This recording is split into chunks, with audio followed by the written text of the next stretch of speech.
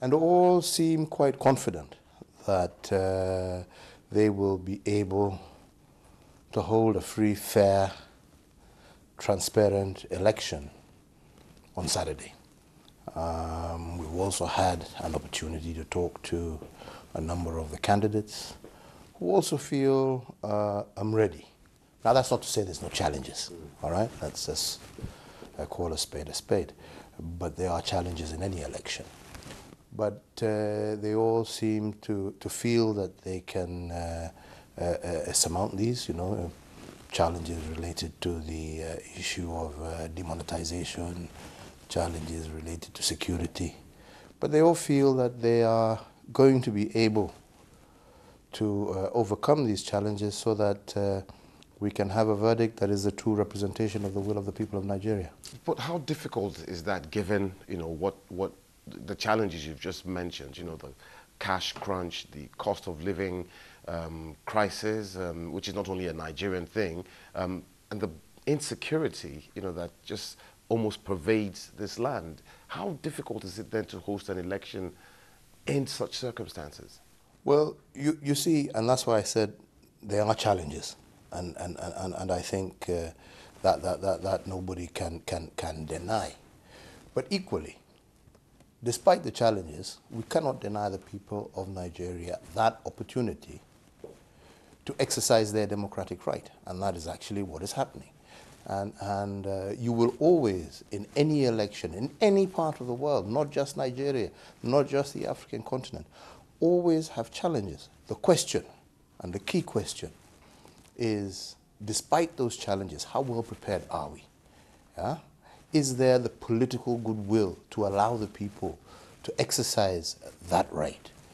Is there a willingness on the part of security agencies and the Electoral Commission and all bodies playing to give and to roll out a free, fair, verifiable exercise? Well, mine and my hope is that the security situation, and coupled with the demonetization, does not result in probably lower than expected turnout.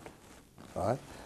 The second would be that all parties, in accordance with the charter that was signed yesterday, the peace deal. I mean, already that has been broken. I mean, politicians were killed just last night in the southeast, a few hours after that peace deal was signed. Even when we were there yesterday, President Abubakar, former president, did indicate, and he went through and listed all the areas, and even now there will be those areas.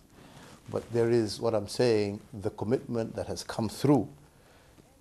The monitoring is there. That's why we're all here. That's why you are here, to ensure that these challenges are overcome. And that's why I keep saying, it's not that there's going to be no challenges. Don't get me wrong. I'm not saying there will not be challenges, right?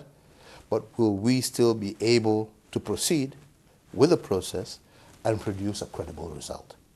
That's really the focus. And I think that's why we are here. And all I'm saying is, I do believe there is that commitment, but we have two parts to it. We have the lead up to the election and the election itself, and then we have post-election, where we really want to just continue to encourage all players to live, work, and resolve whatever disputes they'll have through legal and constitutional mechanisms which are in place, right? This is our hope. And my belief is that it will happen, but like I said, it's a wait and see game. And at this stage of where the game is at currently, mine is that all of us are just trying to appeal to all participants, all who are involved in this process, right? That let us have a peaceful process, that let the will of the people rule, and let us accept the results of whatever the process shall be.